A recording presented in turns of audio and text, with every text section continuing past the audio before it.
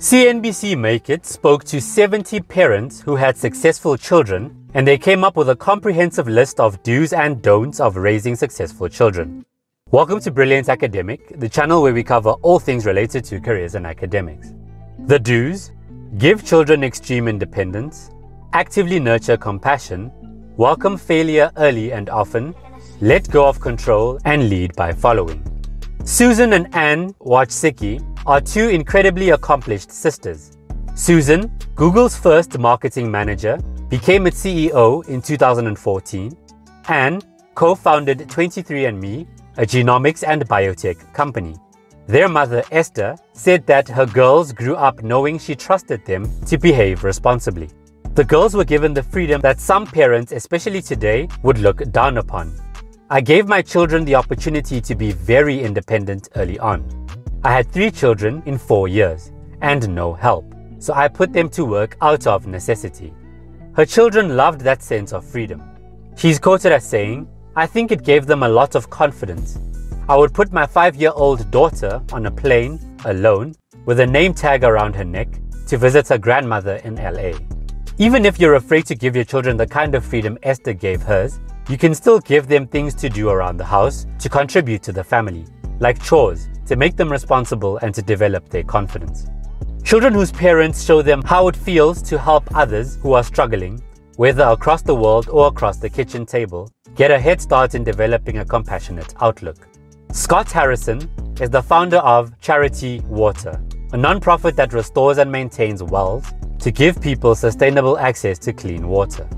In only 15 years, Charity Water has funded 60,000 projects in 29 developing countries, brought water to 12 million people, and raised almost $500 million for the cause. Before Scott's mom, Joan, passed away, she said that she credits his success to the parenting foundation she set early on, built on spiritual community, discipline, and hard work. When he was in elementary and middle school, she would help him sort through his clothes, books, and toys, and they would give some away to kids who could use them. Early awareness of other people's problems can also encourage children to start asking entrepreneurial questions, such as, do things really have to be this way? Or, how can I make them better? Nia Batts co-founded Detroit Blows, an inclusive, non-toxic hair and beauty service. When asked how she gathered the courage to leave her secure job and start something from scratch, she said it was because she learned the merits of failing early and often when she was young. She's quoted as saying, "My mom was a trial attorney. Most of the time she won, sometimes she lost. I remember my dad often asking me, 'What did you fail at today?' He asked me when I was young and he was driving me to and from school. He asked me when I was in college, and he asked me more frequently when I started working." So many parents try to save their children from failing, but Nia's parents wanted to make sure they created an environment where it was okay to fail. I think they were excited to watch the process unfold as I grew up and learned that lesson. "My father taught me that in your wounds lie your gifts, and in your failures lie opportunities," she said. Children need time to discover their paths. Many experience periods when it's unclear where they're going. In this situation, some parents may see their children as being lost, but parents of kids who grow up to become entrepreneurs are more likely to see their kids as exploring. Here's the tough parts for a lot of parents. If you want to raise an entrepreneur, you need to lead by following, regardless of where your child wants to go. Kenneth Ginsberg, author of Building Resilience in Children and Teens, offers this advice. Getting out of the way is a challenge. We want to help, fix, and guide kids, but we have to remind ourselves that when we let them figure things out for themselves, we communicate this: "I think you are competent and wise." In other words, see what your kids want, what their passion is, what they are good at, and what makes them happy. Allow their gift to reveal itself, then support it. Tell them how proud you are of them for succeeding in their chosen path, and then tell them again and again until you're sure they believe it. They may not end up with the career you had in mind, but if they're able to pursue their passion, they'll be happy and fulfilled. And isn't that what all parents want for their children? Now let's look at the don'ts. Never treat your children's hobby as a waste of time. Never make all the choices for your children.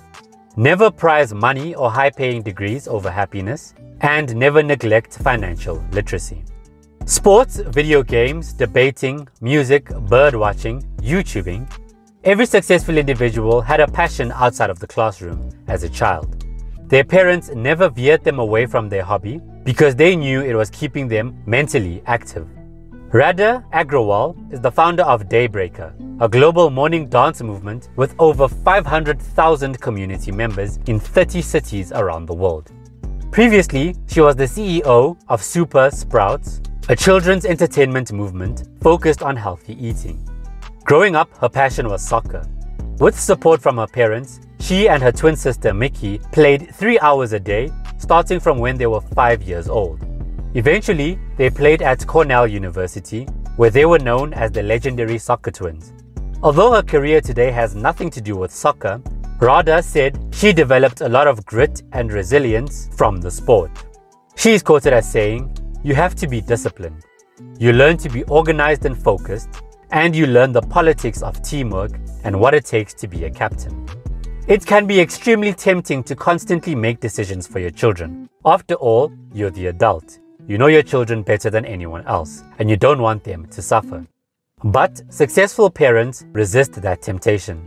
Ellen Gustafson co-founded Feed Project, providing food in schools for children. Today, she is a thought leader and regular speaker on social innovation.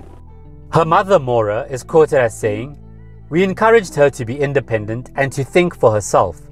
I tell her, trust but verify, check it out, be sure it's true, don't drink the Kool-Aid. Just because everyone else is doing it, that doesn't mean you have to." You want your kid to grow up to be cautious but not fearful. As a parent, you can see what their strengths are, but you have to let them figure it out. The best way to do that is by asking questions like, what choice do you think would be more helpful to you in the future?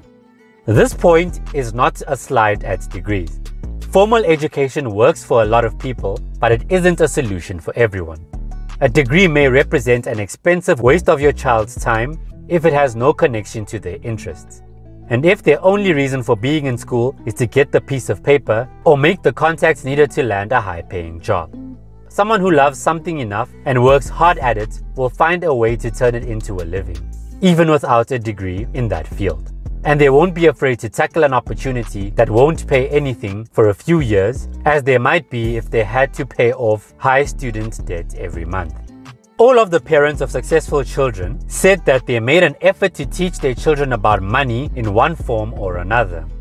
Joel Holland sold half of his first company, Storyblocks, for $10 million in 2012. He acquired a strong work ethic at an early age. He and his sister were given the job of sweeping to get their allowance. He is quoted as saying, "The floors had to be clean enough to eat off of. It taught me about hard work. In grade school, everyone had roller skates, but my parents wouldn't buy them for me. They told me, if you want them, you have to save your money. It made me very angry at the time, but it really made me appreciate the value of money." His parents also didn't pay for his college education. Joel went to Babson College on student loans and from the money he made from working. "Because I paid for college, I never missed a class. I had calculated the cost of each class at $500. If I was tempted to skip a class, I always thought there is nothing I could possibly do during this hour that's worth more than $500. Click here to find out which degrees to pursue if you want to become a millionaire. That's it, you guys. Thanks for watching. Do check out my other videos. And as always, mischief managed.